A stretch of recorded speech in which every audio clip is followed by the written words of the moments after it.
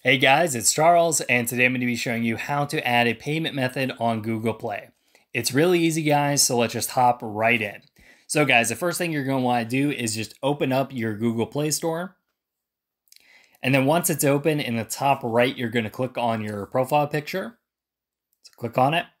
And then here you're going to just make sure that you're logged into the Google account that you want to add the payment method to. And if you are, you just click on Google account right here. And then this will load this screen. And we're just going to scroll until we get to payments and subscriptions. So click right there.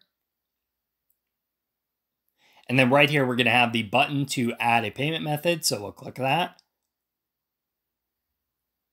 And then right here, guys, you have the option to link your PayPal account or to add a credit or debit card. So you would just go through the steps to add all that information, and then that will be linked to your Google Play Store, and you can use it to buy things on the Google Play Store.